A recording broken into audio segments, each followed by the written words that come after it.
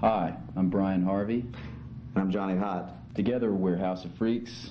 And whenever we're in Covina, we watch Quintessential Covina On Community Channel 33. Unfortunately, we're never in Covina. Never been there. Can you slice that?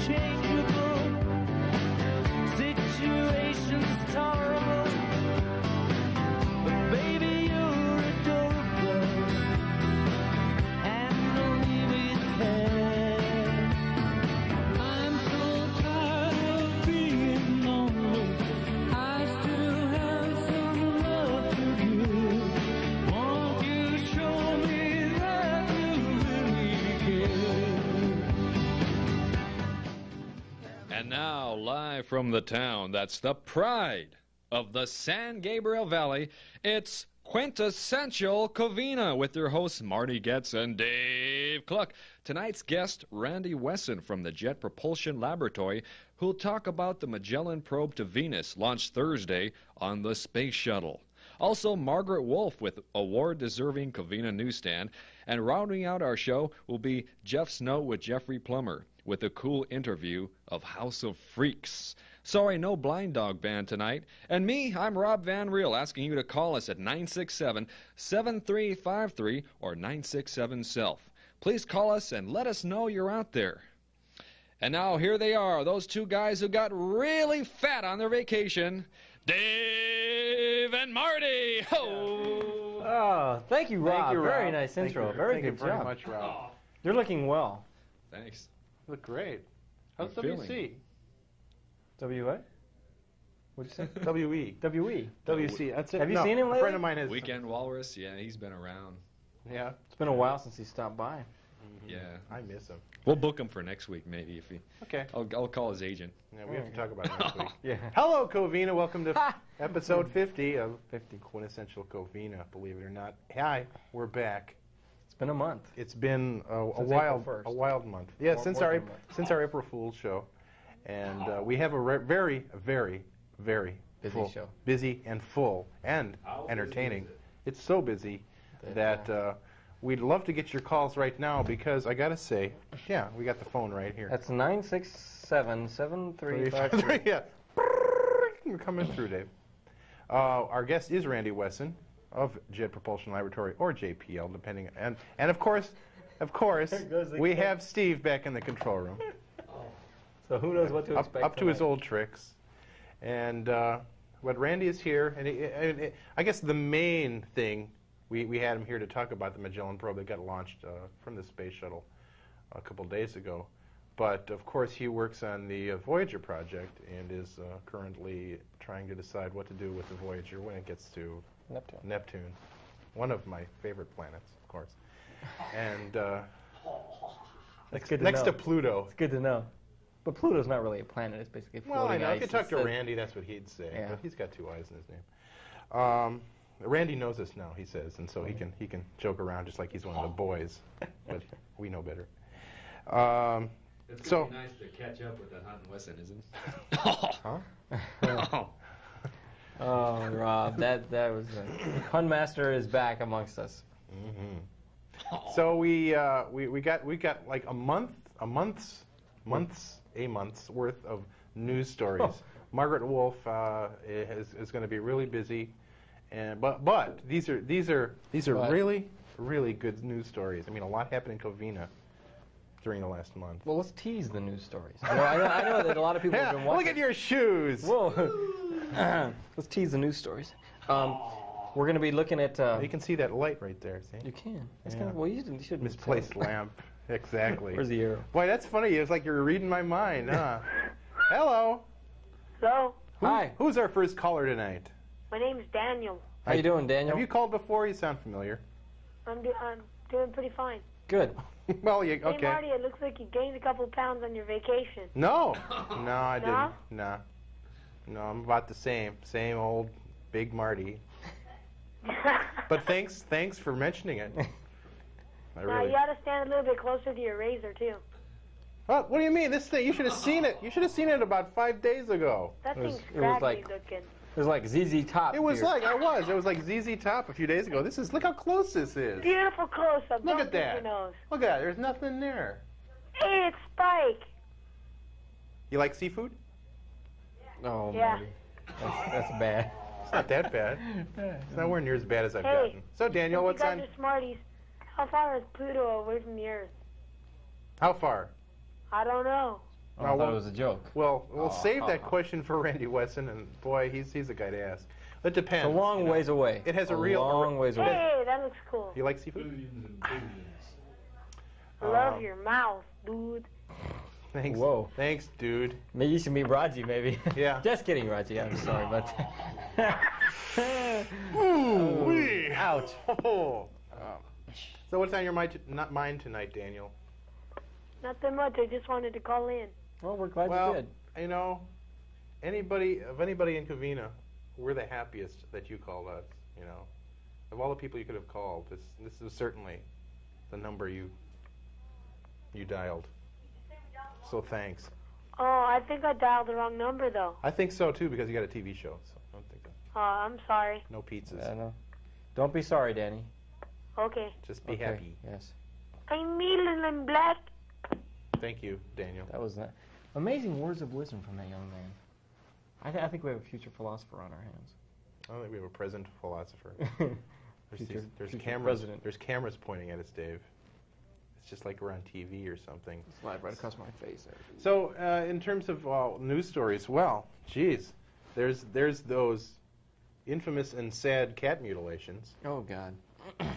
You know, Gotta that hand it to them. Or turned arm out it to be them. turned out to be not what they thought it was originally. A couple kids goofing around. Couple kids. Poor cat though. And of course, there was the at Manny's El Loco. We had a TV show taping over there. Filming. They filmed. Quantum Leap. We tape. Dean Stockwell was there. And Stockwell was there Beverly in Hills. Covina, of all towns. We have the poster contest for the Alcohol, Drug, and Child Abuse Commission.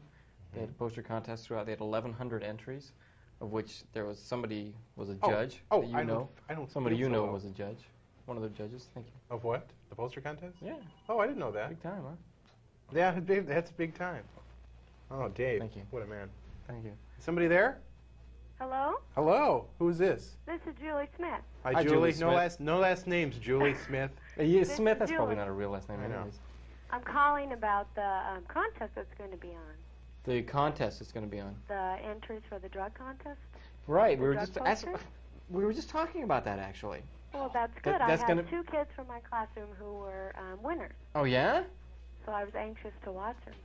Well, it'll be coming up pretty quick. We'll be going to news at about 10:15 or 10:20, and it'll be right in there.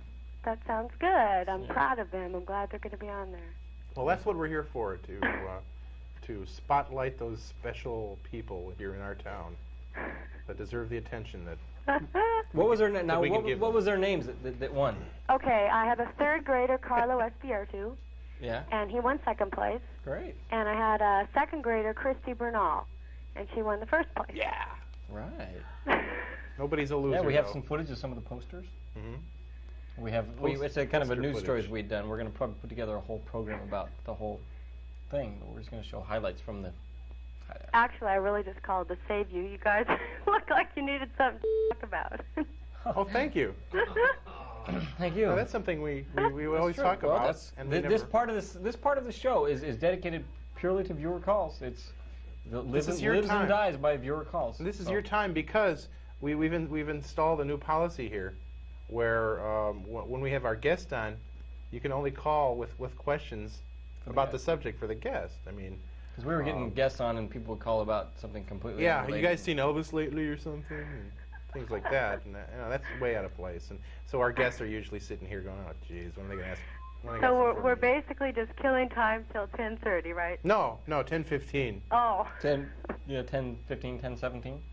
Yeah, it's real tough to kill that much time, as we've proven time and time again. With as expensive as this airtime is, you think we wouldn't want to kill it necessarily? How much do you think this production is worth, Dave? I was Worth trying if to we were figure to that put a out. dollar figure If we on were it? to, if we were to put a 2-hour, you know, dynamic show that we put on here. You know, I hope that you show more of the Covina High School football games this next year. Oh yeah, definitely. We're there. The schedule just keeps getting bigger and bigger every year. We usually do a game a week during football season. Yeah, I've seen your work. Well, thank you. Did you like it? Yeah, Uh-huh. don't say thank you till she tells us what she thought. No, I just happen to know. I just happen to know one of the coaches personally. Who? Who? Which coach? You can name your name. Go ahead. Coach Mark Pascarella. Oh, I know. Yeah, I remember Mark. That's not mouthful. He's now the head coach at Covina, right? Yeah. He was the assistant coach at Northview under Brian see. Beveridge. Would you like to talk to him? Is he there? Yeah, he's right here. Sure. Would you like an informal interview? Sure. Yeah. He made sure that I insisted I mentioned his name on the air. Whoa. Whoa. Well, I guess he's being shy. Maybe we could put it up on the screen, Andrew. We need a proper spelling though. Yeah. That was a pretty hard one. Pascarella, right? No. Close. Close. P-A-C-A. We have a blender tonight, by the way. See. We have a blender on the set. Oh, blender. Julie, if Well, you have anything you'd like to donate to our To set, yeah. any donuts to donate to our set. No, we're looking for props and that kind of stuff to our set, and we'd It's very much love to have you. Is that Is close? that spelled? No, it's Q-U-A. Oh, Pasquarella. P-A-S-Q-U-A. I don't think we need any donuts. That'll mess up the whole works here. Quiet, Rob. Yeah. So now, is there going to be like a heated rivalry now between Mark and Brian Beveridge? No, not at all. Mark and They're Brian. going to love each other. Mark and Brian. Yeah, it was Brian's birthday. You ever listen to Mark and Brian? They are the original Mark and Brian. That's true. They are the. There's a space shuttle. You know, I had a dream last night. I don't know if I told Randii, but I had this dream last night. I told a couple people here. I was at the Cape, and I was in the room where the launch button was for the space shuttle, and I was all alone, and I pressed it. Exciting, Marty. I Jeez. launched the space shuttle last night. So, in case you were wondering. You still awake, Julie? Oh, no, I'm still here. Oh, okay, good. I thought maybe that dream sequence. I'm just The kidding. dream sequence. Whoa. The Salvador Dali dream sequence, Whoa. right? Submitted for your But that was cool. I mean, Pretty good. yeah. I mean, wouldn't you like to do that? Yeah. Yeah. So, Julie, you want some movie passes? Pardon? You want some movie passes just for calling in? Do I want to what? Movie passes. You want to some Covina movie Theater. passes. In other Oh, words, sure, you I take just these, got you go to back the from the theater, they movie. let you in and not even ask any questions about it. Sure. I just got back from seeing Field of Dreams. You guys were talking about I saw that last night. What'd you think? I thought it was a good movie. I thought it was a really cool movie. Yeah. Kevin Costner, a personal friend of mine. Yeah. No, I thought it was a really, really good movie. I'd like to see it again. Well, then you use that movie pass and you go see it again. Is it at the Covina? It's not the Covina, is it? Yeah, this is at the Covina Theater downtown. Oh, I. Downtown Covina. Beautiful Mhm. downtown Covina. That's right. So, wait, you get movie passes. You just have to show up here sometime this week and pick them up. You just come by the office and say, Julie, I called in and embarrassed Mark promised. Pascarella on the show, and I want my movie passes for doing so. Okay, I will. Okay. Well, I'll let you guys get back to work. Oh, thanks. This You're was welcome. it. Thank you. Okay, This bye, was Julie. it, man. Bye-bye. See you, Julie. Okay. I heard another call come through a second ago. Really? It comes right now. Hello. Hello? Hello. Is this Domino's? Yeah, this is Domino's. Hi, guys. No anchovies. Oh, Carrie, what do you Hi, say? Carrie. Hey, what's up? Well, we We're are. back on the air. What can you say? Well, we missed you. They couldn't keep us. They couldn't keep us away. Well, They tried. so what's new? Nothing much. It's pretty much the same. I mean, what can you say? How about you? How's school? Oh, there. Yeah. Yeah, those two guys that the satanic, they go to my school.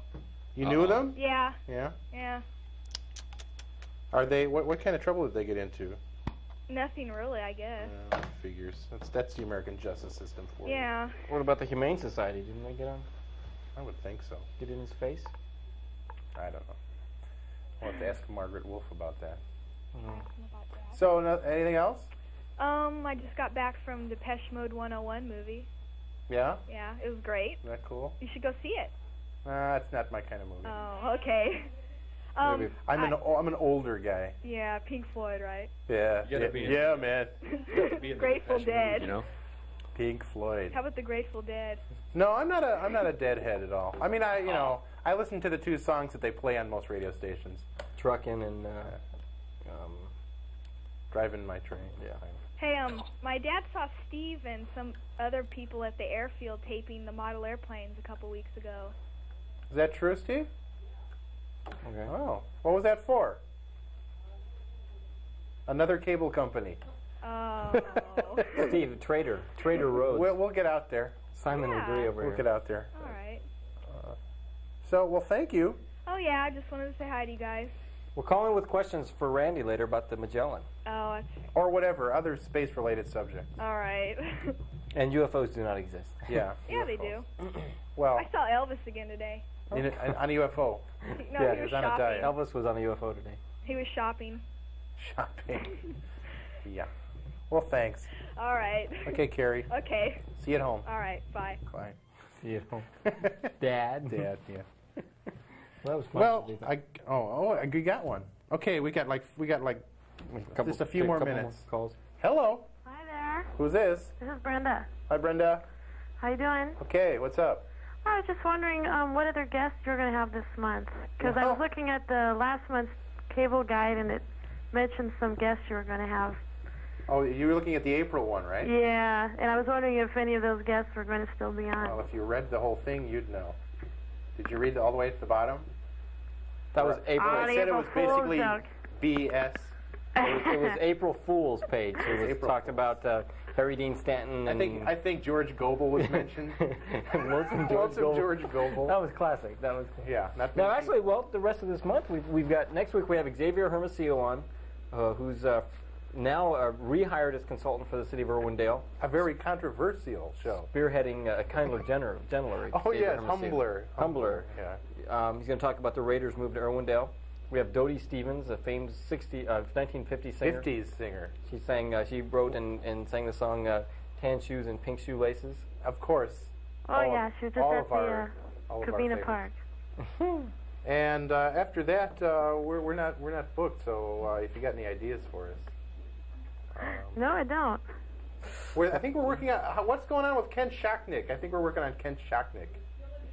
We're under negotiations for Kent Shocknick. We're waiting for another earthquake in After Kendall County. after Shocknick. But that's what's coming up in the next couple weeks, and that's pretty good for us to actually have two shows in the Planned future ahead, lined yes. up. Now all they have to do is show up. That's the other part. Hard. Randy did show up tonight. Randy, We'd like to thank him. Randy, Randy worked hard all day, and he showed up. Going to be a bouncer at a party tonight. He was like hitting up Michelle all the time he was out there. So, but you can't blame him for that. So anyway, anything else? No, that's it. Well, I really appreciate you calling. Would you like some movie passes to the Covina Theater? Sure. Okay. Well, come on down here starting Monday and on through the week. You can come down and at the front desk they'll have them waiting for you. Okay. All right. So you got that, Stu? Yeah. That's his job today. All right. Well, thanks for calling, Brenda. Okay, thanks. Okay, we'll see you later. All right. Okay. Well, we're going to go to our break and come back with the big Covina Newsstand show tonight with Margaret Wolf. A lot of other stories. Let's just real quickly go over the stories that are going to be No, on let's deck. surprise them. Okay. Let's surprise them. Miracle Mile Let's Quarters, keep City some Council Miracle Mile meeting, Quarters. that Oh, kind of- pay attention to the beginning of the Miracle Mile Quarters story, but not the end. Not the Okay. end. The beginning is fabulous. Fabulous beginning. So anyway, okay. Stay tuned for Margaret Wolf and Covina Newsstand with all the news Covina can And stand. right after that, Randii Wessen, JPL, be there. See ya. So how do you feel about the space program and the launch yesterday? Well, I think overall the space program is something which drives all of the technology that we have benefits from. And if you're not doing difficult problems, if you're not trying to solve difficult problems, then you don't learn anything. And for the very small amount, like 0.1% of the federal budget that we spend on things like planetary exploration, the benefits can be seen throughout society. All of our communications technologies that we have today, Xeroxing technologies even, medical technologies, micro-miniaturization technologies, all that spun off from the space program because you have very bright people who are trying to do very difficult problems. Carol. Tom. Some people still don't realize how space technology benefits everyone. Well, you've played a detective. Why don't you give him a clue and I'll be your helper? Okay, partner. Look at this. Without warning, hurricanes can take a huge toll in lives and property. But with space satellites, we now have ample warnings. And thousands of lives have been saved. Hey, Carol, we're a great team. We're a great item. Space technology. This is what's in it for you. Hey, thanks to these airbags here, this job is now a piece of cake, Claire. But Vince... Yeah, I'll tell you something, partner. I just might stick around a few more years. But Vince... No more dashboard du jour or Vince under glass, huh? But Vince... Look at it! Even with airbags, Vince, you still got to remember to buckle your safety belt. Now you tell me. You could learn a lot from a dummy. Buckle your safety belt. Starting a new relationship is pretty scary. It's hard to discuss something personal, but now with the threat of AIDS... First of all, going out with someone does not mean you have to go to bed with them. Take the time to get to know each other. And if the time is right for sex, well, remember, he's worried about it too, so talk about protection. Just be honest. Tell him you don't want to take chances. And sex just isn't cool without condoms for protection. Don't take chances. Help protect yourself against AIDS. And now it's time for Covina Newsstand, with all the news Covina can stand. Now here's your anchor person, Margaret Wolf. Thank you, Rob. Good evening, Covina. Leading off the news tonight, a recent case of animal mutilation occurred in Covina, which generated a lot of publicity. Authorities were wondering if this was connected to the satanic murders in Texas, which were discovered about the same time. After Covina authorities apprehended a 16- and 17-year-old, the motive was revealed and any connection between the Texas murders was dispelled immediately. The teens admitted to the slayings of nearly 15 cats. Authorities noted the two dropped out of a church group after growing discontent with church teachings on Satanism just before the slayings occurred. Police said it appeared the youths were more interested in generating publicity and attention than satanic rituals. Authorities are now debating if the two Northview students should be tried or placed on probation. Now, as Marty had mentioned earlier, a lot has happened in Covina since we last met here. I have a few stories to bring you up to date on these. First off, volunteerism is alive and well in Covina, and earlier this month, the Covina Police Department honored 16 such people at their 7th annual Volunteers in Police banquet. On April 13th, the Covina Police Department saluted its volunteers in police service at a banquet at the Masonic Home in Covina. Over $20,000 with 16 volunteers is incredible, and you volunteers are to be commended, and you are taking jobs that would cost the city a lot of man hours to handle, and you're doing some very useful and needed items. We sometimes tend to overlook our volunteers and take you for granted, but know that we do appreciate you, we do love you very much, and appreciate you for being a part of us. Each of the volunteers received a certificate of recognition from the Covina Police Department for the hard work they provide to the Lieutenant city. Anderson, would you come forward, please? Elsewhere, 4 other Covinans were honored by the Chamber of Commerce during April at the Citizen of the Year award ceremony. Our city, our Miss Covina, to represent our city in the Miss California. On April 19th, the Covina Chamber of Commerce honored former Covina Mayor Larry Strait at the 29th annual Covina Citizen of the Year banquet. And the community is the thing that makes people. The community is the thing that makes awards. The community is the thing that makes things happen. Now, if you live in a community where not much happens, you don't have an opportunity to get awards because there's not an opportunity to do a whole lot. But if you look at Covina, and they mentioned a few things, they have the Miss Covina pageant, they have the chamber, the very active chamber, they have the Covina concert band, the medical fraternity has all of these things like Magellan and the hospital, the hospice. You have all of the service clubs that we have in the community, Visiting Nurses Association, the Assistance League. You can go on and name organizations, name groups who are doing something for people in the community. And so there's a word that ran across my mind that is probably more important than any of the other things that you might feel and think about, and that's the word opportunity. And if you don't have that opportunity, you can't do things. And if you can't do things, you can't get awards. So my hat's off to the people of Covina and the community as a whole, because they gave me a wonderful opportunity. Inducted into the Hall of Fame was Dr. Rudolph Brudico, founder of the Lifesavers Foundation. Success story to date. Local business support, the people in this room and elsewhere, was fabulous, and right from the start, 7 months ago. Small, medium, and large local businesses, too many to mention here, recognized the great need for what we were doing and found a way to contribute meaningfully. I'm certainly proud, and I hope all of the rest of you are in this room, to work in Covina. It's a good place to do business because there are so many good people doing business here. Also honored with the Golden Heritage Award were Charles Culver, former city councilman and mayor for Covina and a lifelong resident, and Tom Jones, former administrator with the Magellan Clinic here in Covina. Congratulations to those outstanding community leaders. Now, nearly $1,400 was raised during a unique fundraiser at the West Covina Fashion Plaza a few weeks ago. And we have a report by Marty and Dave on this one. Now, notice especially the hard work involved in the editing that Marty did at the beginning of this. Saturday morning, West Covina Fashion Plaza. You stopped by to leisurely shop for a pair of shoes, maybe pick up something for the kids, or just to hang out with the guys. When you stumble upon something that brings new meaning to the phrase, lining up financing.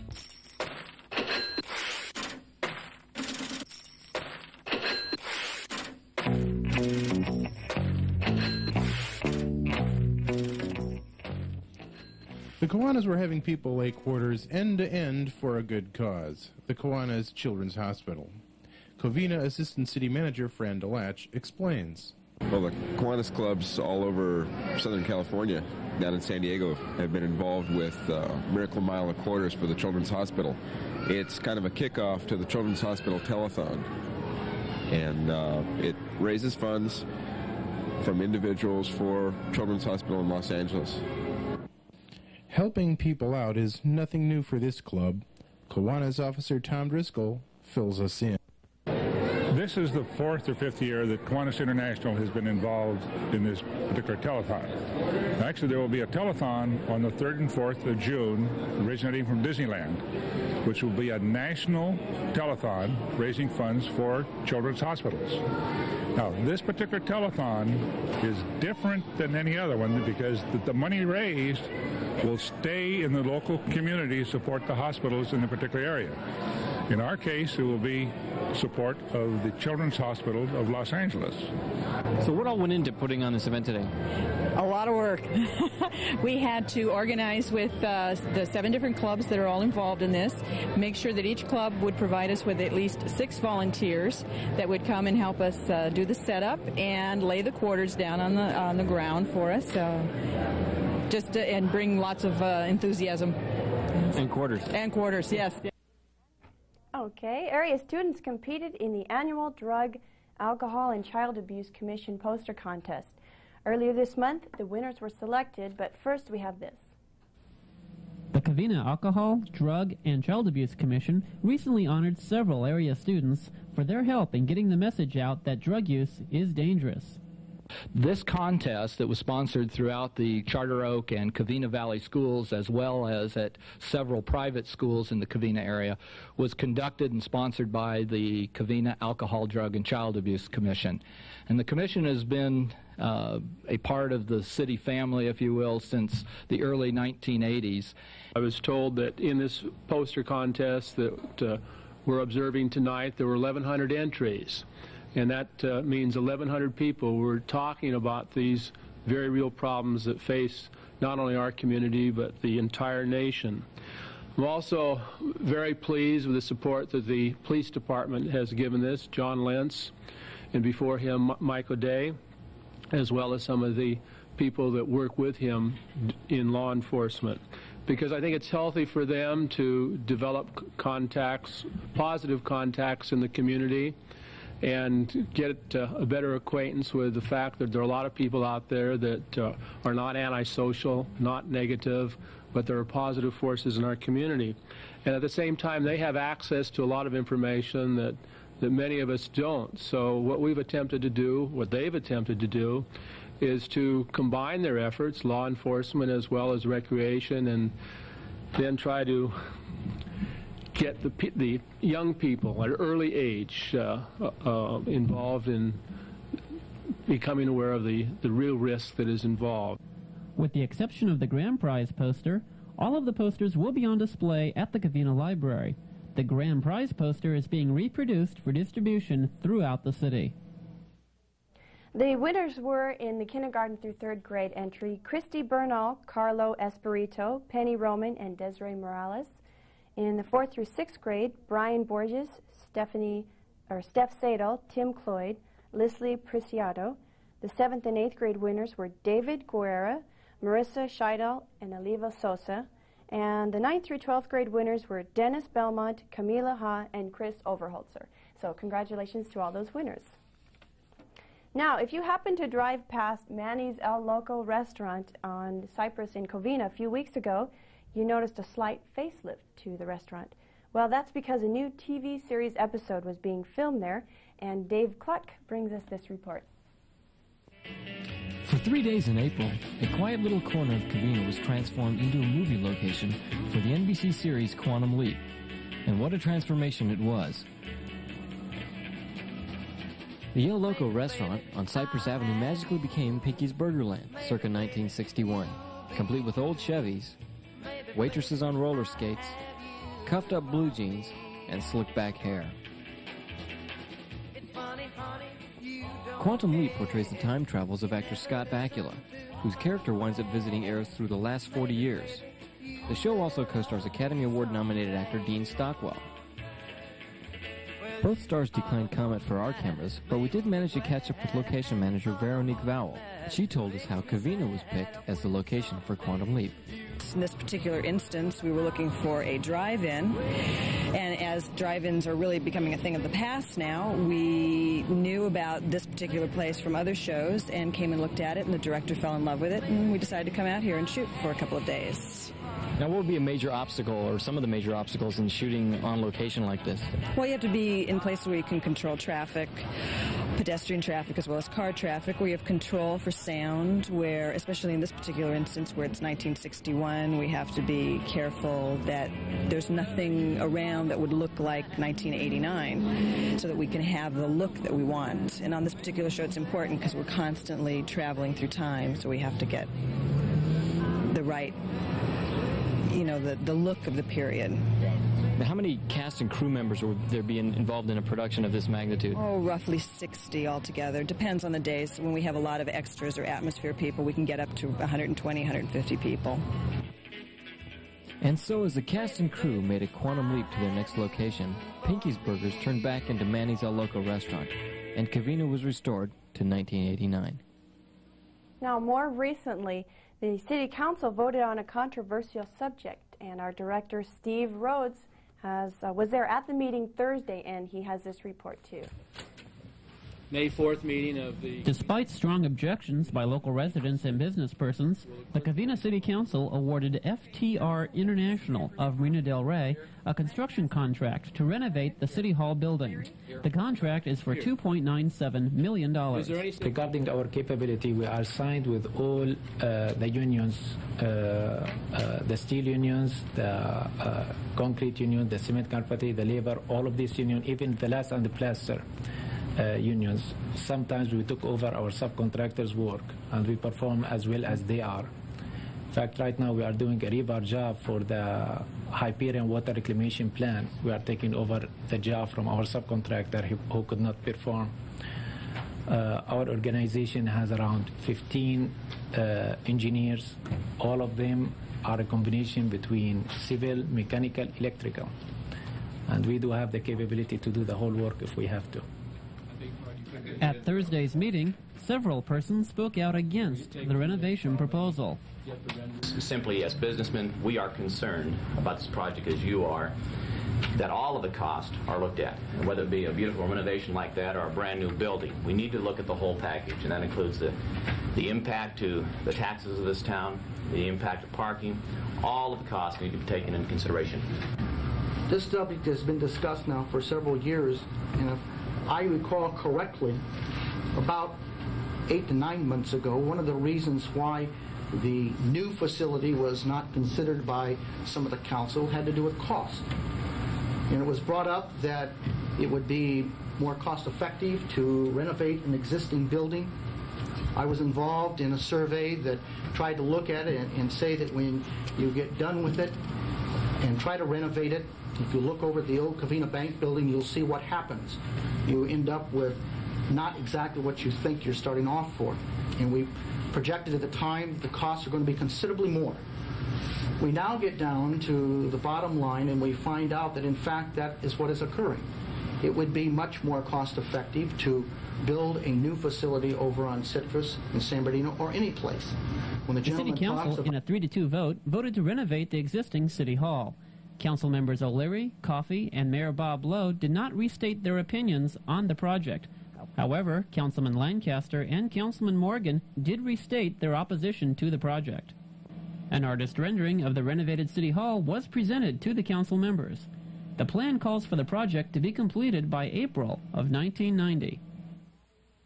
Well, it's that time again. The lottery numbers chosen in Sacramento tonight are 20, 33, 23, 9, 26, 39, and the bonus number is 4. The winnings tonight are $12.5 million. No winners were chosen last Wednesday, so the winnings will roll over to tonight, so good luck with that. And finally, the weather. Low clouds tonight, the lows in the mid-60s. Tomorrow morning cloudy. It should be cloudy but becoming sunny in the afternoon. Highs in Covina should reach in the mid to upper 80s. Another beautiful day in Covina. And that's going to do it for me tonight. Thank you for watching. And also remember, if you have an upcoming event, just give us a call and we'll try to send a crew out there to cover that for you if it's a local event. And have a great week then. Thank you. I'm real interested in the Galileo project, and just to find out more things about outer space, I think it's going to help the future, you know, with medicines and the such. And that's about all. How about you? Like, I agree with him, you know, I think it's very beneficial.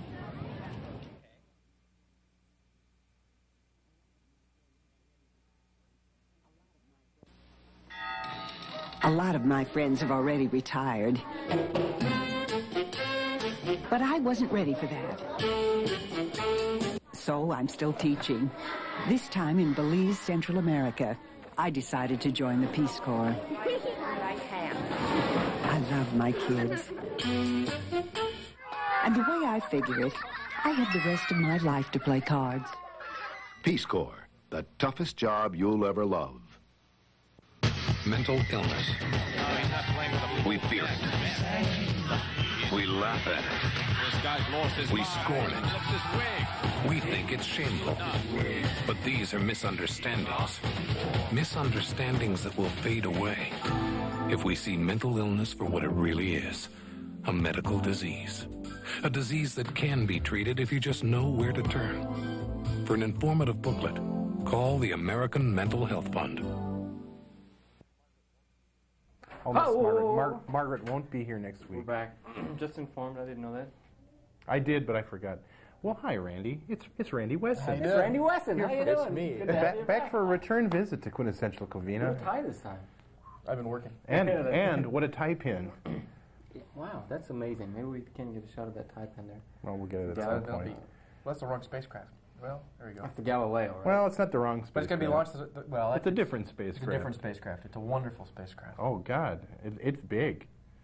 In terms of size, how does Magellan compare to this? I mean, this is for my information. Nobody knows how big the Galileo is unless they went to JPL. Explain real quick for what the Galileo was as opposed to the Magellan. Okay, the Galileo spacecraft is going to get launched, and there you are. I'm learning.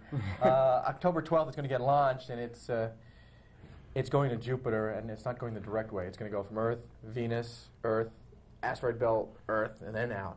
How long is this trip? 6 years instead of the year and a half what it normally takes to get up there. 6 years.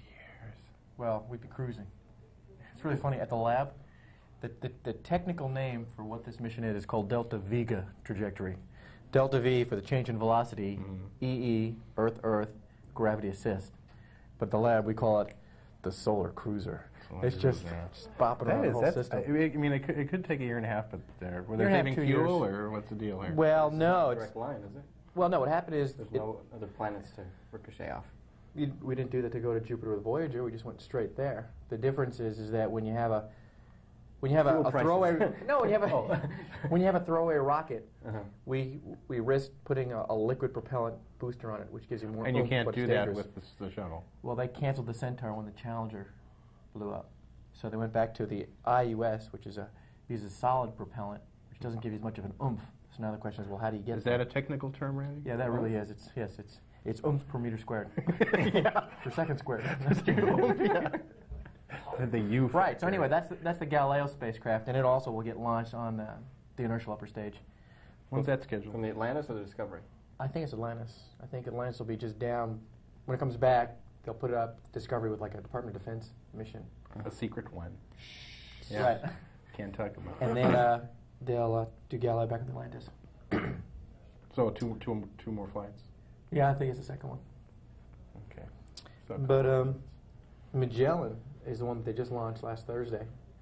A week late, almost a week late, 6 days late. Well, it depends on how you look at it. The window, or the launch period. Yes, please call us at 967-7353. That's 967-SELF. With questions about the space program. Right. The launch period went from April 28th to May 28th. And right in the middle is probably when you get the most efficient use of your booster. It's like, right when you barely can go, that's when the period opens. And the last possible time you could launch it is when it closes. And the window on every day that was getting longer and longer really just had to do with a safety requirement that the shuttle land in a place where it's daylight if there's an abort situation going on. So, matter of fact, Galileo will have the opposite problem because that'll be in October in the fall and the days are getting shorter. But Magellan's the one that's going now, and it feels good to be sending a new spacecraft up, to be listening to a new guy, which is really, really wonderful. Now, the difference in technology that's on the Magellan as opposed to the Neptune is got to be... Compared to Voyager? Voyager, I'm sorry. When was this designed? When was Magellan designed? Oh, boy, that went all through the 80s, but the thing is, it really is only using one instrument, which is just a radar. And it's doing 4 different types of science observations with it.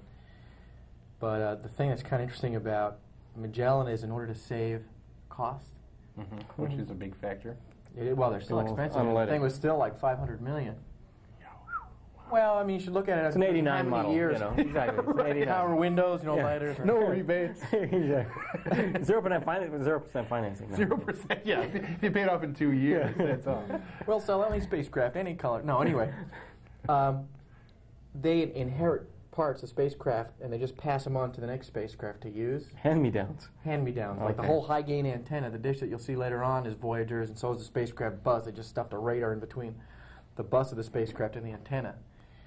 Basically, they figured that only a third of Magellan are new parts. A third? 2/3 of that are just taken from other spacecraft, shuttles. That never went up, you mean? Well, when you build something, you usually build engineering spares, a flight redundancy. In case you damage something, you've got something that you can just change out real quick. Plug it in. Modular quasar. Modular. Quality goes in. But it's the name goes on. It's a good spacecraft. Well, we hope so. It looked nice. We saw the full-size model today. Did you know you saw Galileo today? I saw Galileo, yeah. Magellan was the baby. Now, how big is the Magellan? Well, it's got a Voyager high-gain antenna, so it's still 12 feet across and the same kind of bus. You just have about, 8 feet or so. 6 to 8 feet stuffed in between the two where you have this radar component because it sends a real strong signal and it's got tape recorders on there to store a lot of data. Magellan is just going to... It has tape recorders. Data tape? Voyager has tape recorders. There it is. Oh, yeah, that's our spacecraft getting deployed out of the shuttle cargo bay. So the white and the gold, that's the stage that actually boosted it on its way. Does that get dropped? Yeah, once you finish a stage, you don't want to carry it around because that's extra weight. Yeah. So you really want to lose it. It's moving at 24,000 miles an hour, somewhere around there. 24,000 miles an hour. Well, I don't use those units. That's what they said on the news. Well, okay, then hey, yeah. Okay. There it is. The news is always right. Plus or minus some. Well, how would you put it? Well, you see, the Earth is going around the sun at about 18 miles per second. And if you want to visit one of the inner planets, you want to take speed off it to drop it in. Well, there you go. Wow, you guys are doing this great. So you've got, you are here. What you do is you launch it behind you so that it falls in and can get to Venus, because you have to lose energy to fall in. That's why it's not trivial to hit the sun. You really have to take all the speed off it, because you've got all the Earth orbital motion taking you around. But so it's probably going... It's like throwing a ball from a car. Something like that. Well, yeah, if you're going 60 miles an hour and you just throw the ball up, it's still going 60 miles an hour. Yeah, that's why when you throw a ball, it doesn't hit you in the face or something. Well, yeah, I mean, if you throw the ball and it goes, that'd be pretty dangerous. That's true. They'd probably ban balls from cars. But if you shine a flashlight forward from a car speeding at 60 miles an hour... It still goes 186,262.84 miles every second. Exactly. Now that's hauling ass. And that's all That's moving. That's moving. Yeah, but, you know, it's not fast enough for a lot of things. Well, that's true. For a lot of things. If all people, you should know this. It's 4 1/3 years to Proxima Centauri. Exactly. At the speed of light. Yeah. Einstein figured out a lot of things, but not how to go faster. Okay. Now what is... Okay. Okay, Panky. Okay, but we... Buckwheat be going Venus time. That'll get us some calls. All too well. Now, how about having Rob give out that phone number? There's an idea. Sure, give us a call here at Quintessential Covina. The number 967-7353. That's 967-7353. Call us right now. Check your focus there, Jim. Yeah, check your back row. Inside joke. Inside joke. Cataract, huh? We didn't do the comic. We didn't do the comic strip, do we? Would you mind if we do the comic strip? I don't know what it is. Go ahead, it's your show. You want to do a comic strip real quick, guys? Why don't you cue it up? Cue up that comic. We'll get some calls. Yeah. Now, what's the Magellan going to do? Well, we could really go through this. Dude. Right. Do you guys care that these slides are coming well out of order? No. Okay, hey. I don't think anybody would call and complain about it. They were out of order. You got anybody from the Magellan spacecraft team out here in Covina? They might, but I doubt it. They might. Did you need those slides back? Ooh. You guys have an opening here? No. Right. Question? What is the Magellan going to do? It has a radar, and the thing about Venus is, though it's our twin, it's basically virtually the same size and density and all that other kind of good stuff. It's got an atmosphere that's 90 times as thick as ours, and humid. Even worse than Florida? Worse. Oh, okay. It's got a 900-degree Fahrenheit surface temperature with sulfuric acid rain. So, like when the Russians tried to land their Veneras, the Venera like 13 on the surface, they were using like diamonds for the lenses to their cameras so that they could do something real quick before the whole thing would just die. I mean, you really have to make really hard. So kamikaze. Well, yeah, and the thing is, and just to get that last. Yeah, things just don't last long. So in order to see the surface, you can't use visible light. What do you use to grind a diamond lens? Diamonds? Are there diamonds? I don't know. That's interesting. I didn't know that. Titanium. But with a radar, you can actually see through the clouds, and then you collect the reflection as it comes back, and then you can reconstruct what the surface looks like. And there are a lot of things about the surface we don't know. You forgot Space Weenie with two eyes. If you look at some of the old data from like Pioneer and the Venera spacecraft, especially Venera 15 and 16, you see these circular objects, and we can't tell if it's an impact crater or whether it's a caldera, which is a mouth to a volcano. Or like a Raider football stadium, all right? And the thing is, there's a big difference. If it's an impact crater, you know it was bombarded by external sources. If it's a volcano, you know there's maybe some sort of internal geology. And if it's a Raider stadium, then you're wow.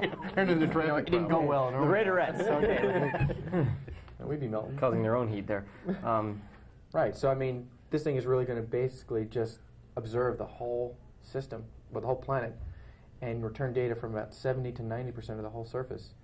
And you can see things as small as football fields. Figure how many football fields you can put all over the Earth. I mean, you're talking about tons of football fields. Yeah. Tons of them. So how much? It depends how much a football field weighs, I guess. Well, to see them, you don't care how much they weigh. Yeah, I mean, so this is a pretty exciting event. I mean, just in fact, because of you haven't launched a planetary probe in how long? Well, the Voyager was 77, and Pioneer, which really wasn't ours, but it was still planetary, went to Venus, Pioneer 12, We launched that one in '78. What's Pioneer? Pioneer 12 was really more of it's a planetary mission, but that was run out of Ames. Every once in a while, Ames gets a picture with some planetary stuff. It's another NASA center up near San Francisco. Wasn't cheap. Wasn't us. But it was America. Right, well, America. Right. for Americans. Red, white, and blue.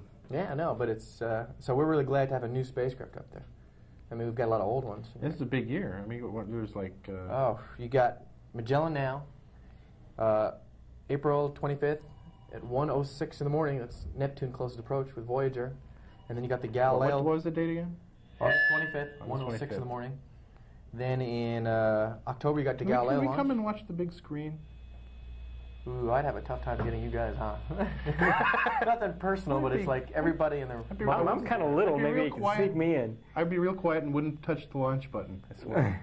Why don't you just take the downlink? I mean, on the NASA Select. Well, yeah, go to Steve's house. That's what Steve does. We were actually listening on he's got a car phone hooked up to his home, and I mean, like, through microwave antennas all over Southern California. He's got a satellite dish at home. We were listening on his car phone, the countdown of the space shuttle. Oh, we have a car? Yeah, but that's not what I'm talking about. There's something you mentioned that you shouldn't have, that Steve's going to get mad about. What, his car phone? Hello, caller. Hi. Hi, who's this? Herlinda. Herlinda, where are you? I just got home. I went out to dinner. Where'd you go? Benihana's in Industry. Wow. There's one in it. That's exactly what it was. I do the same thing at home. Yeah. You like a pepper? You like a pepper? Kitchen magician. So, you have a question for Randy? Well, yeah, you guys were just talking about the mileage, I guess it was it 24,000 miles an hour or whatever it was? Yeah. He wouldn't put it that way. Well, I know he didn't want to put it that way. Can we lost volume. Can we get that back up? That was great. How long before it actually gets there? I'm sorry, I just got home, so I don't know. That's okay. We haven't even talked about that yet. I didn't tell anybody yet. Oh, okay, great. How long before it gets there? We're baiting viewers to call. We're baiting them? Baiting them. Basically, it's taking the slow way. Uh-huh. Go that way. God, there you are. Hi. Hi. Right. Look, I'm going to look in that camera. You can change it all you want. I'm looking that way. No, just watch the monitor. I did that last time. It looked silly. Okay. Basically, it's taking the slow way. It's going to launch in April and get there August of 1990, so it's going to take 15 months. And it's taking the slow way because it gave it the fast way to Galileo. Galileo's going to launch in October and get to Venus in February, so it's going to take 4 months rather than 15 months. Really? Well, yeah, and the reason why we're doing it is if we gave Galileo the long way to Venus, and then it's got to take the long way all the way out to Jupiter, you could retire on that thing. So Magellan said, okay, we'll take the Type 4 trajectory, which is the once around the Sun and then to Venus. So we're just really going to be cruising on in nice and casually. So it's 15 months. Is Voyager ever going to come back?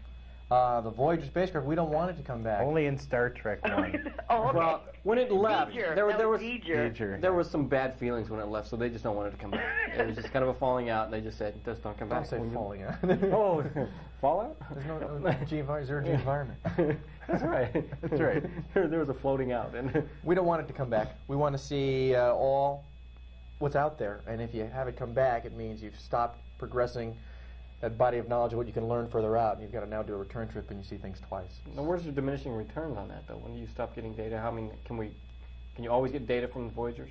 The Voyager will have to start talking slower and slower as we get out, and we already are, but we think the thing will die before we'll lose track of it. Yeah, I was going to say, won't it get obsolete? I mean, a lot of the instrumentation. Obsolete? Gee, are you familiar with computer lingo in terms of sizes of memories of computer? Okay, You know, you talk about like 256K of memory, Okay. 256,000 locations. Voyager's main computer has 4K of memory.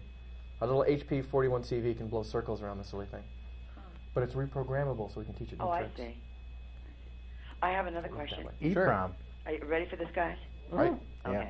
Have you signed the QC T-shirt yet? No, not yet. Thank okay, you. be sure to get him to do that. You going to be here next week? Yes. Okay.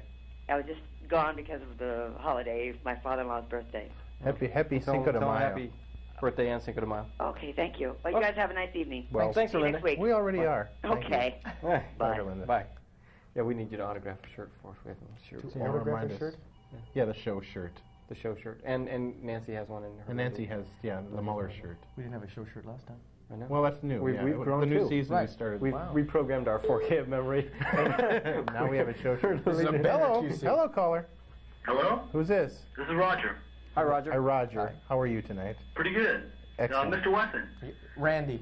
Randy, I'd like to know, we know so much about Venus. What's the purpose of sending something there? When you say we know so much about Venus, As far as, telescopes and...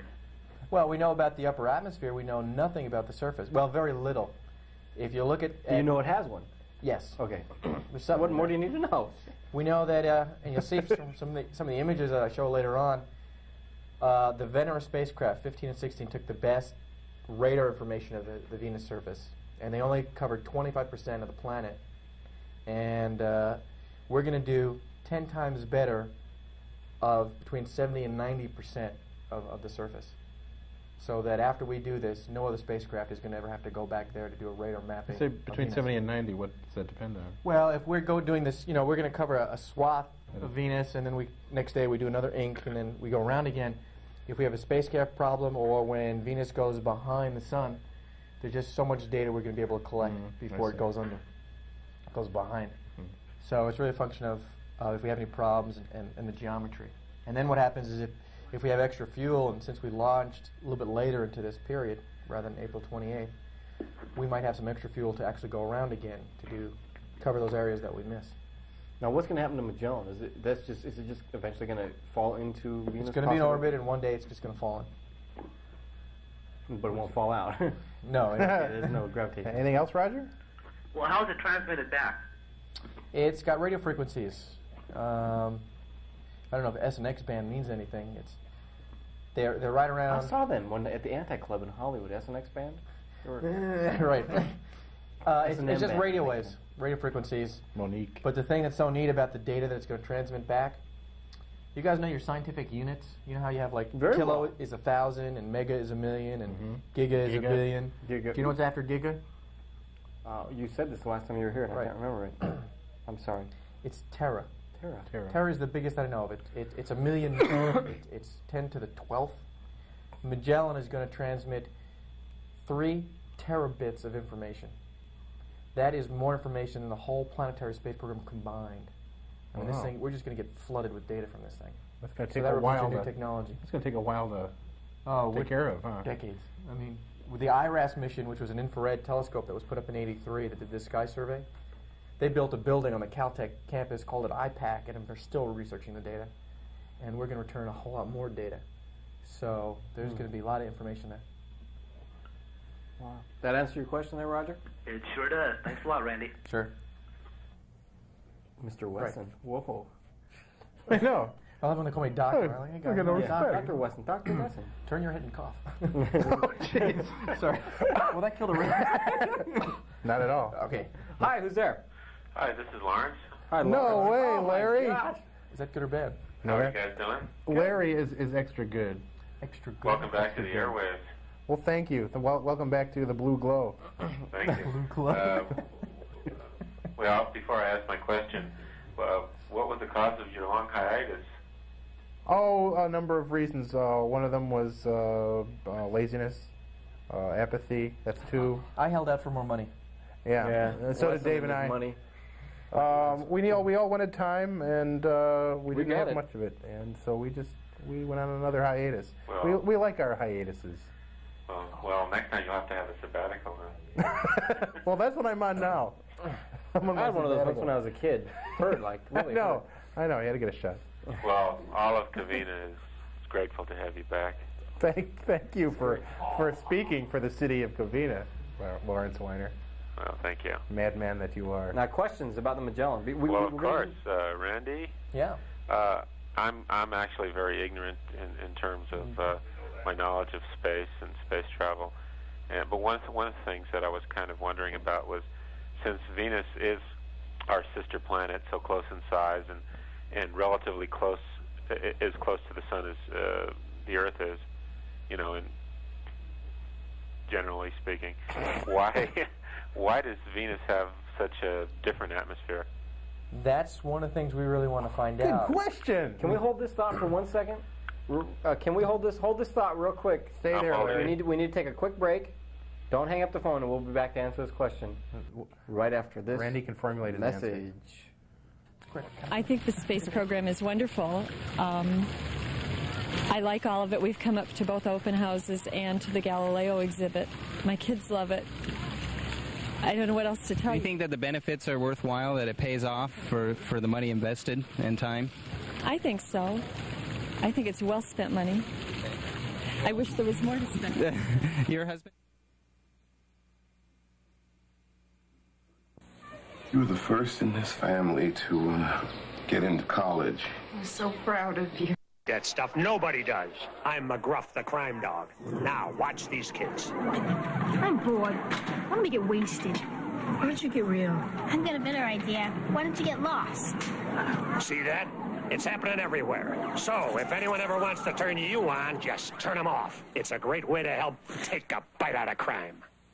Oh, beautiful for spacious skies, for amber waves of gray, for purple mountains, majesties, above the freezing flames, America. America is burying itself in over 500,000 tons of trash every 24 hours. If you're not recycling, you're throwing it all away. Why is it hell there? Uh-huh. Hello. Yeah. Mom, I gotta go. Bye. I love it when you use the ice cubes. I Mr. don't know if I Weiner. can hold it any longer. Oh, God. We gave you a Let commercial go. break. Let go. Commercial. Oh, okay. Okay, the answer is that one. Chris, right? We don't know, but what we think is going on, we think you're seeing what's called a runaway greenhouse effect. Runaway greenhouse effect, which is what happens is sunlight will go through the atmosphere, okay, and then when it hits the surface, it changes to heat, and then the heat can't get through the carbon dioxide, so it gets trapped in there like a blanket, which heats up, which makes more carbon dioxide, and it just gets hotter and hotter and hotter. So we think that this kind of phenomenon is going on, but you really need to check what's going on. You need to see if there's any volcanic activity or any kind of geological things that might contribute for this extra gases that might be coming out into the atmosphere. If that's the case, then the planet is continually heating up then. Well, no, I think right now it's reached an equilibrium point of about 900 degrees Fahrenheit. It's not going to get any hotter. Oh, so as much heat is escaping as is right. coming in. It's now balanced, but the question is, how did it get that way? Why did it really run out? Because if you think of it, Venus' surface temperature is hotter than Mercury. So something really made it kind of go nuts.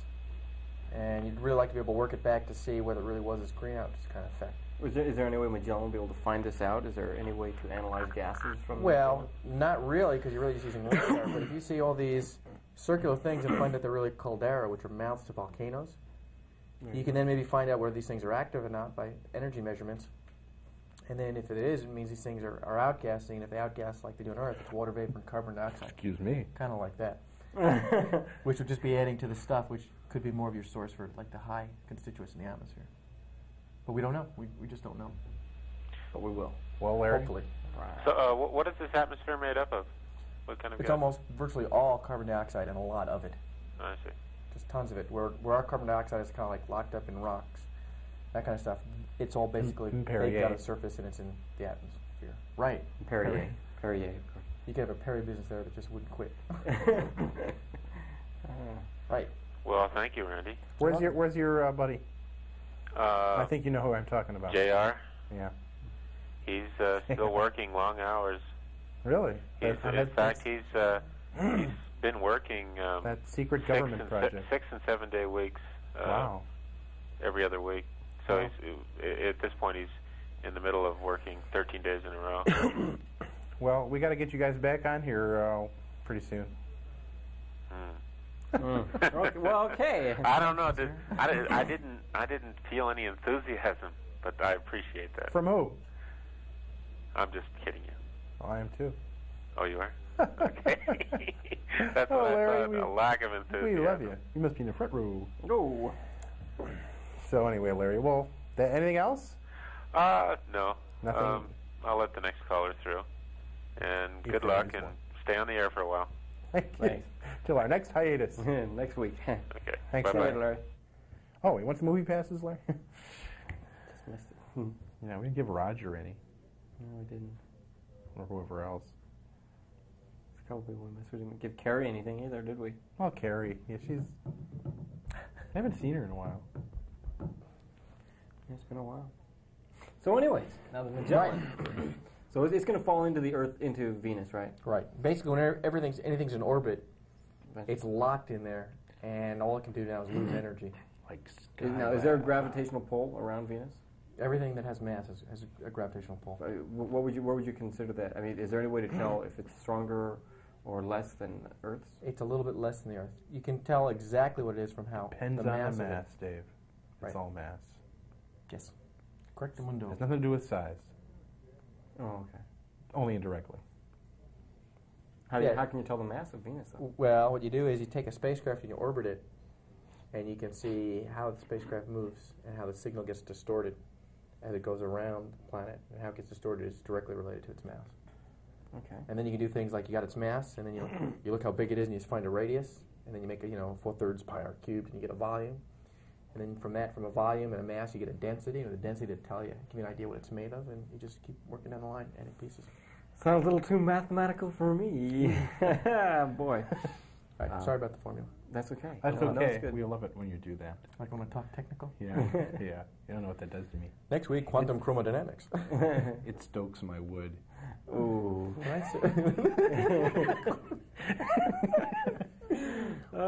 We might not be on the air next week after all. This could be our last show. Right. Now, there's a telescope that's going up still, right? Hubble Space Telescope. The Space Telescope. When is that? That's like big time. That's a great piece of glass, that thing. Yeah. And that's been waiting for how long? Easily 3 years. So it's a Challenger. Yeah. The thing that's neat about it is, first describe what it is. It's a telescope with about like a 9-foot piece of glass. Thick? Diameter. Oh. And this thing is going to be put in a telescope it's like a spacecraft in terms of a robot. You can just radio control it how to aim, and it'll be above the atmosphere, so there's no distortion from the atmosphere.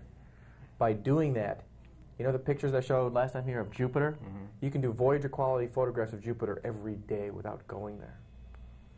The two analogies that they gave to tell you how sensitive this thing is, if you had a quarter... Guys, hold on. Hold a second. Hold on. Hold a second. Earthquake? Just now. No. It just shook our house. Really? Yes. No. Scared the dog. Really? Are you okay? Yeah, I'm fine. It just shook me up. Who's this? This is Shelly. Hi, Shelly. Hi, you guys. I'm sorry to interrupt. It just scared the dog. She came running over to me and shook all the windows. Well, I'm sorry. Yeah, I didn't notice anything. Anybody here? Yeah? You did? Oh. Well, see, the studio here is actually mounted on a big cushion of air. So isolation platform. Yeah, well, exactly. We'll try and get some information for you. Now we need to have Kent Shocknick back on. No, we need Riley Geary. Is he here? Where's Kent? Riley Geary. Yeah. Well, how is Ghostbusters 2? Tom and we just got back. Yeah. He was up there for 7 months. Wow. Yeah. Wow. She's a makeup artist. She does that.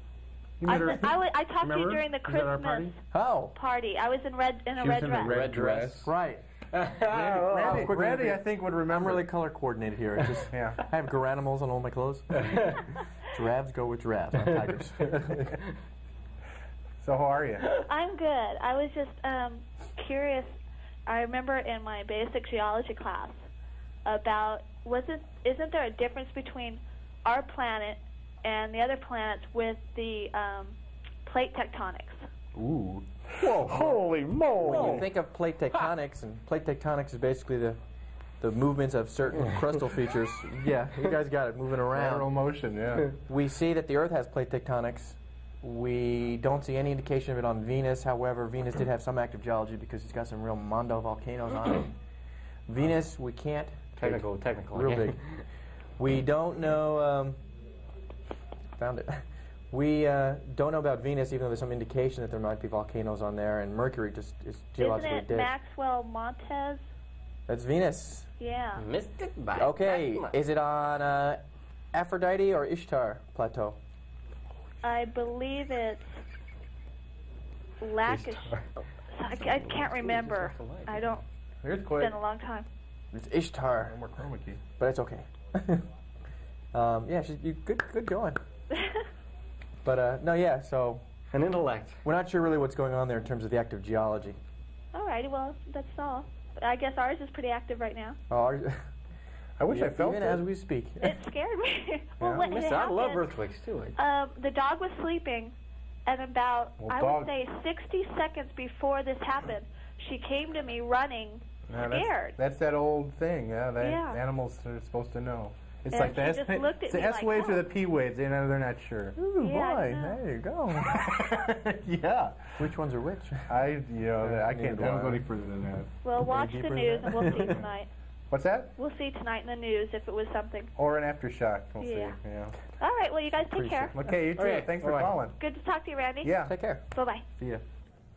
So we should get the slides going. I was going to finish the Hubble Space Telescope. Oh, that's right. I'm sorry. yeah, yeah. Right. Okay. But the slides are waiting. The two really good analogies about the Hubble Space Telescope. Ooh, Whee! shock. Holy mackerel! That was an earthquake. The Hubble Space Fireworks. Telescope. Can we get a We technician just had a line in explode here? in the studio. We're making noise. And it's just like, finally did it. We're gonna have a fire. Get the fire extinguishers ready, that's guys. on. Is that 5? What else You is okay, on Cal? 5? No, we can't lose that. We're just gonna have to unplug it. Oh, okay, so we lost So the much blue for light backlighting. behind us. Okay. Right, I'm sorry, everybody, but we had This is live a TV. small explosion on our stage here. We're reacting in real time. No, okay. Really? Right, so the Hubble Space Telescope. Yeah. You really want that thing to be able to point really accurately. The way they describe how accurately the puppy can point, it's another technical term. Puppy? If I give you a quarter and I say, Make take it a hike, $1. go to San Francisco, this thing has to be able to point within either edge of that quarter, 400 miles away. Do you figure how big an angle that would make? Wow. either edge of that quarter, 400 miles away. That's the pointing requirement. And for the mirror, the piece of glass that's really flat, as you make the thing larger, basically just in terms of a thought experiment, as you make it bigger, the deviations, the hills on it, would also get bigger. If you made this 9-foot piece of glass 3,000 miles long, the biggest hill on it would be about 3 inches. I mean, that's flatter than Ohio. That's pretty flat. That's really flat. That's better than to a quarter wave. Huh? Right, anyway, those are my pet things about the Space Telescope, and I just think it's just a great experiment. So when's it going up? It was December, and I think there may be talk about slipping into January. I'm not sure. No. But it's real soon. As long as they get it up soon, yeah. Yes. That's going to keep people busy for years. That'll be a lot of fun, too. Yeah, That's the first one, and part of called the Great Observatory Series. So you got a visible telescope. You then will be putting up a gamma ray observatory for looking at gamma rays. You then got a AXAF, the Advanced X-ray Astrophysics Facility, for looking at X-ray sources. And the last but not least is CERTIF for Space Infrared Telescope Facility. So you have these 4 telescopes in orbit. Just That's looking since the geophysical year, huh? Not since that, yeah. 57. Wasn't around Yeah. Neither was I. Yeah. Just barely. Right, okay. Okay, we got some slides of the project here. And we'd love to show them to you and have Randy do a voiceover. Yeah, we'll give you an experiment. That's the Magellan logo. See, look, that's Magellan's boat, and it's going to Venus, which is the thing with the circle with the cross. Oh, okay. Okay, so that's our logo. And that's us. That's us again. See? Oh, it's an earthquake! We lost it. Right. There. Did we lose another light? There we go. This is a picture of Venus, and you can see that it's got just an extensive cloud covering. So there's really very little that we know of the surface. It was just really, well, Ixnay, it's just clouded over, and you've got these really serious wind patterns. And Venus itself, its day is about the same length as it takes to go around the sun, because it's rotating very, very slowly. So it's like 243 days to go around it, and 244 days to make one turn on its axis.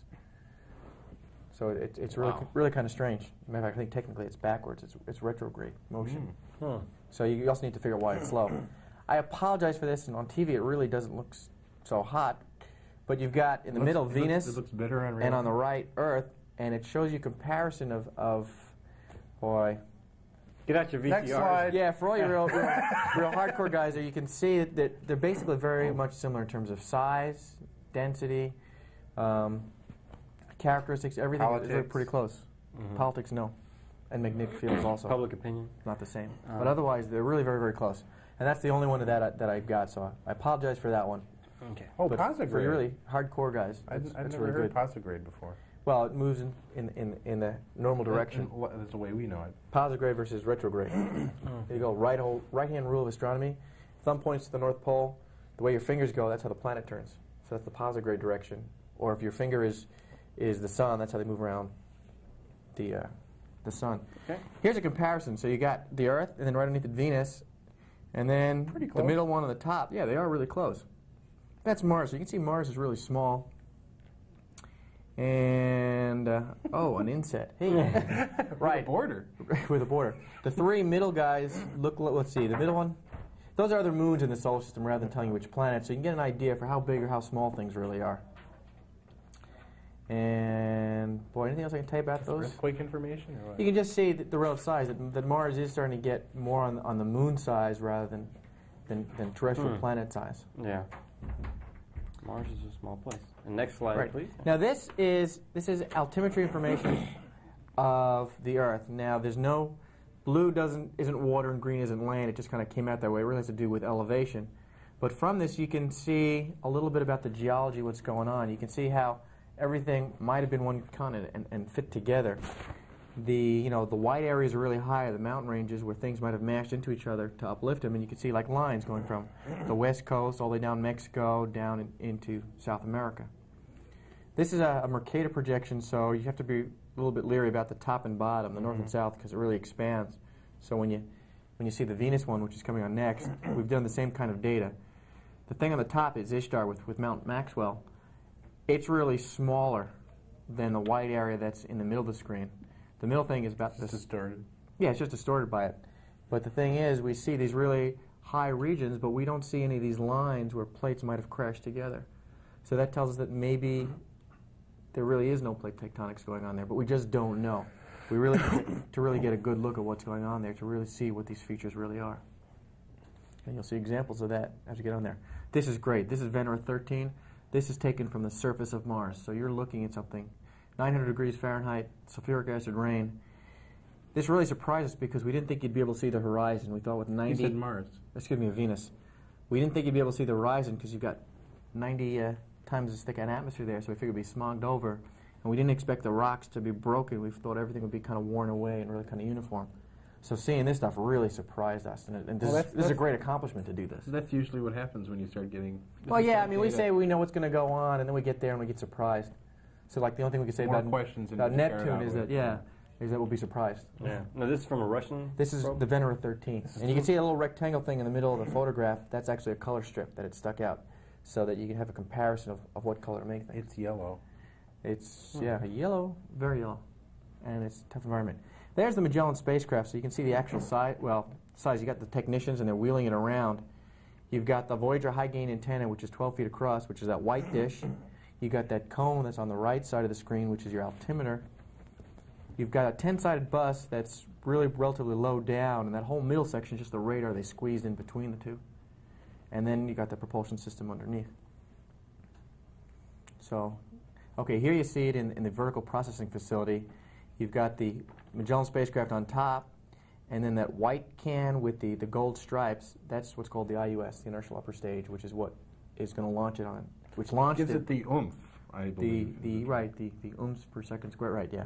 That gave it the oomph on its way to Jupiter. Okay. Jupiter, God, that's Galileo. Doing all these missions is really driving me. It's going to Venus. This is Magellan now in the cargo bay, so they just put the whole stack in there, and you've got this little harness that it fits into, which they call the tilt table, which is what moves it into position to push it out. And you'll see that a little bit later on. Spring-loaded thing? Or? Spring-loaded. You don't want to do anything with explosives anywhere near the cargo bay. Anywhere near the shuttle. No, yeah, I wouldn't. A manned crew is kind of touchy when you work with them. Yeah, I don't blame them. I can imagine. So here you have a shuttle launch. You got solid rocket boosters, an external tank. This is an early mission. I didn't have a slide of the actual launch, so I figured they all look alike. Yeah, launches are all pretty similar. So that'll fake it.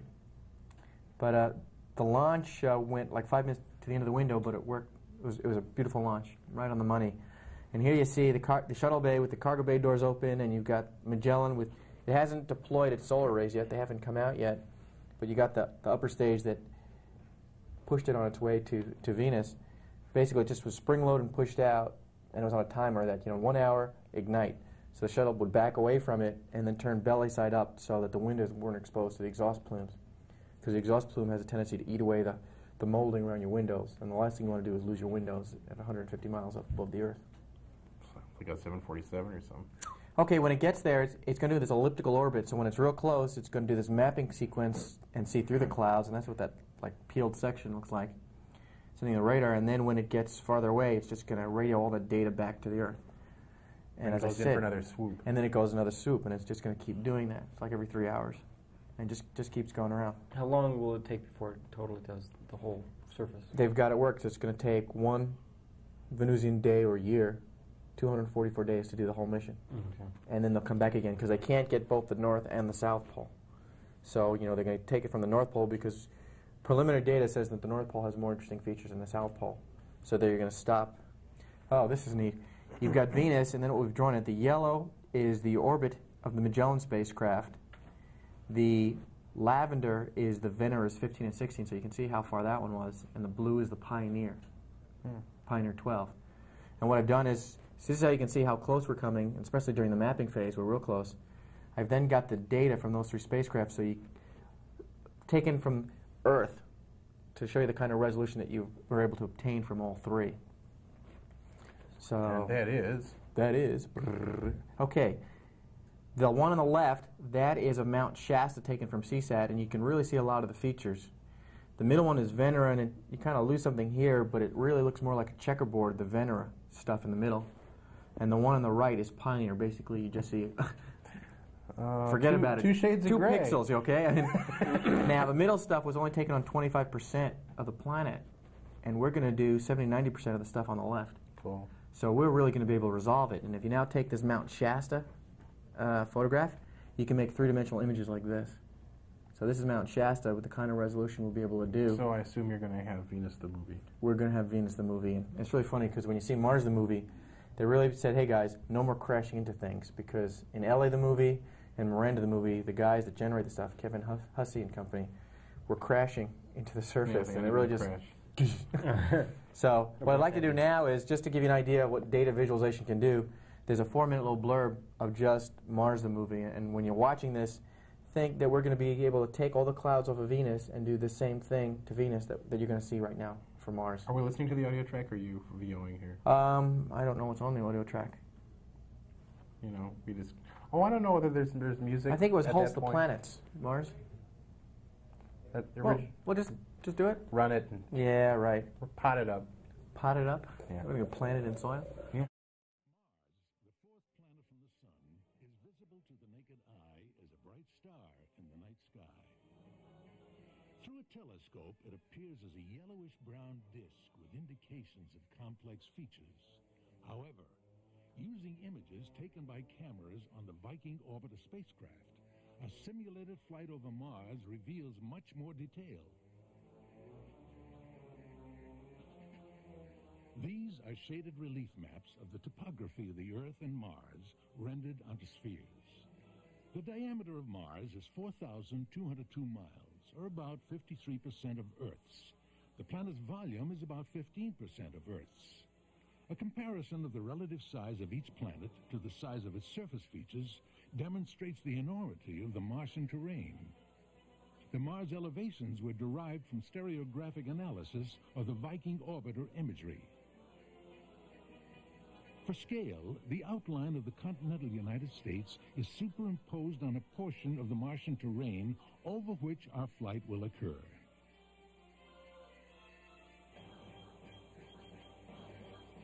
Among the most impressive features on Mars are the Tharsis Montes, shield volcanoes more than 2 times the height of Mount Everest, and the Valles Marineris, a system of enormous canyons over 3,000 miles long. This Viking orbiter image mosaic was used for the flight simulation. The line being drawn follows the flight path. Flight elevations vary from 500 miles to 3 miles above the surface. The relief has been exaggerated 5 times and the natural color enhanced to allow better interpretation of small surface features. For centuries, Mars has captivated observers on Earth. Unmanned spacecraft and scientific data visualization have increased our interest in and knowledge of the Red Planet.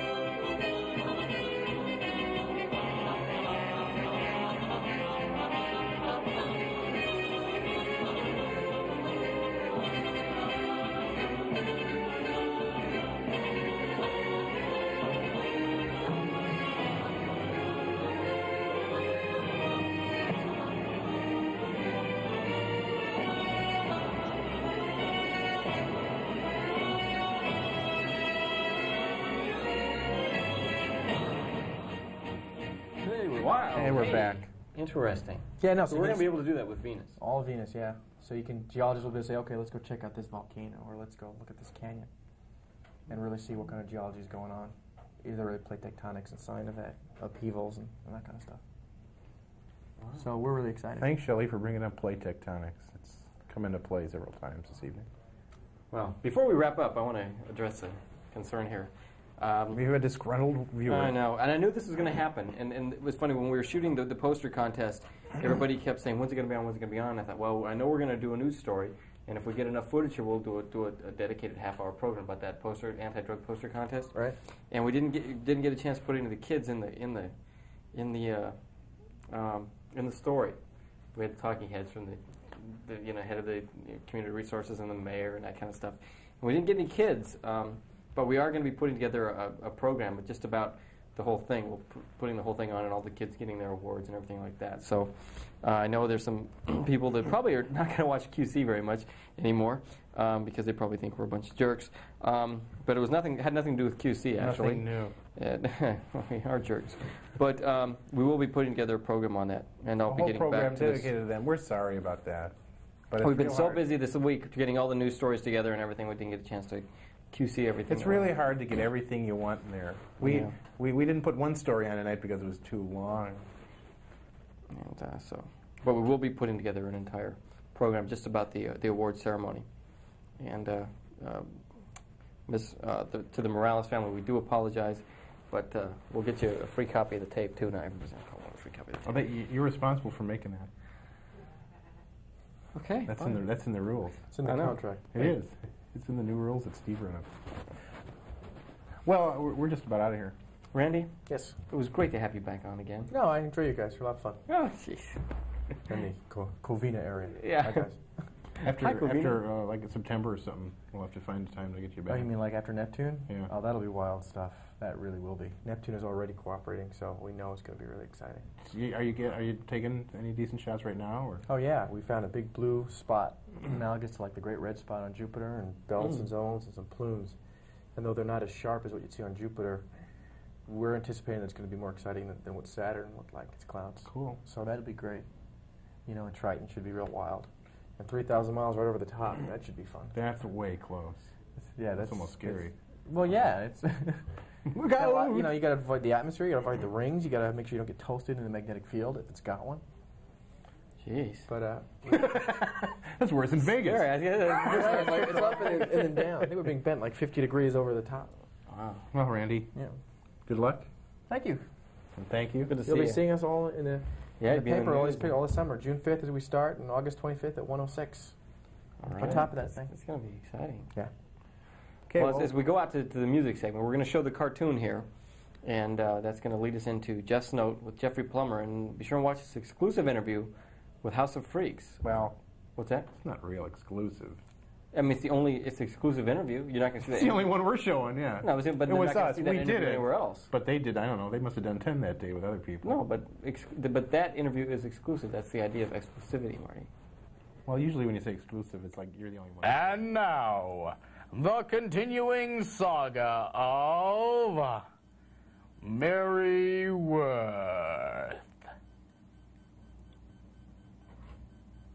What I'm going to say might be out of line, Doug, but I've been around here a few years. I know, Danny. You should have had my job. No way. I should have had your golf cart. I deserve that one much more than you, and don't tell me different. Look, I know you're upset, but it's my cart. I've had it with that smug attitude of yours. First you get the best chaise lounge, now this. Listen close. I'm gonna have that cart. One way or another. Tune in next week for the exciting conclusion of Mary Worth. And we're back, and now it's time for that exciting guy, Jeffrey Plummer, with Jeff's Note. Exciting guy. Well, thanks for the great intro, Rob. Speechless here. My partner Wayne is on assignment somewhere in Northern California. Yeah, we sent him up there to find some interesting bands, on the road. All right, so he's on the road again. But he is on videotape here. We're going to get to him a little later on. But first, we're going to run a interview that Marty Getz set up for us with Rhino Records, and it's with House of Freaks, who are a 2-member band, and they're a lot different than their name makes them sound. You picture House of Freaks as some wild band. Some old horror movie, yeah. Thanks for the House of Freaks. But it's really 2 nice guys from Richmond, Virginia, who play pretty good music. And we have some albums that they autographed for us personally. That's good stuff there. And we'll be asking some questions after the interview, some trivia questions, and we'll take some callers and see if anybody can win some albums. But first, let's take a look at the interview, and we'll be right back. Rhino Records is home to a lot of off-the-beaten-track kind of bands, and House of Freaks fits that description to a T. This 2-man band recently released Tantilla, their 2nd album. It's a folklay sound that defies the fact that only a guitar and percussion are behind the stirring vocals. We met with Johnny Hott and Brian Harvey at Rhino's offices to talk about their album and road experiences. Okay, we're here with Johnny Hott and Brian Harvey, the entire makeup of the House of Freaks. Welcome. Thanks for coming. You came. We didn't come. This is our record company. That was my first question. I want to start off. This is your second release. Were you worried about a sophomore jinx type of effect happening? Were you worried that you might not be received as well as you were on your first album? No. No, because we weren't really received that well on our first album. Certain elements, critically, we were received well, but in terms of public awareness of the band, not too many people knew about us. So, it's a combination of a lot of different things. Certain critics will love your first album because there's nothing to compare it to. This one now they're comparing it to what we did on the last one. So but we don't really care. How does this album differ from your first album? Different songs. 12 different songs. Did you add any instruments? Did you fill? Last time it was pretty much a live recording, wasn't it? Not as live as everyone here at Rhino made people like you believe. But they said it was just 2 people on there. But yeah, okay, 2 guys playing all the instruments. But Johnny played percussion, I played acoustic, we played some piano. There was a little bass on that first record. It was just produced slightly different. You know, we added organ this time. Johnny played marimba, I played banjo, played a little mandolin. Chrome horn. Bazooka. What else did you put on there? Put the, the dreaded sack butt. We had that on there. The reback I played. That's right, and the pillow. We had a pillow on it. But it was basically just the two of you still. But sitting on the pillow. Where'd you get the name Tantilla? Where does that come from? It was a club in Richmond, an old dance hall, that was demolished in 1969. Richmond, Virginia, being our home, and we liked the sound of the word. How were you received when you returned back to Richmond after your first album and the supporting tour? Not like celebrities. No, one of the reasons that we like it there, being back there, is because it's not really that type of thing, you know. I mean, people know who we are. They knew who we were before we left. And, you know, some people that hadn't heard of us probably think, you know, other things like the celebrity deal. But, no, it's just our home. We're just normal guys. Some people hate us, some people like us. Is it a small town atmosphere? Yeah, pretty much. Sort of. It's not a small town. Right. But and you can bump into people you know on the street. Yeah. Oh, yeah. But we also refuse to be treated like celebrities there. I mean, we don't play the rock venues there, the big rock clubs. We refuse to do that. We play a club about the size of this room and pass the hat, and you can maybe get 50 people in there. And a lot of times we don't even do House of Freak shows there. We play with Johnny's dad's country band there, because it's the one place in the whole country where we can be treated as something other than House of Freaks, because we're playing for friends. I mean, we can play for strangers every night of the year away from home, but at home we can play for and with friends, and that's what we prefer to do in Richmond. Well, leading into your new video, Sun Gone Down, I was going to ask where was that shot and where did the idea come from? The musical idea started off as Johnny's, and then we wrote the rest of the song together. Kind of came up pretty quickly. It's one of those 3-minute songs that we wrote in 3 minutes. I think it's 3 minutes exactly. You know, you take 3 minutes.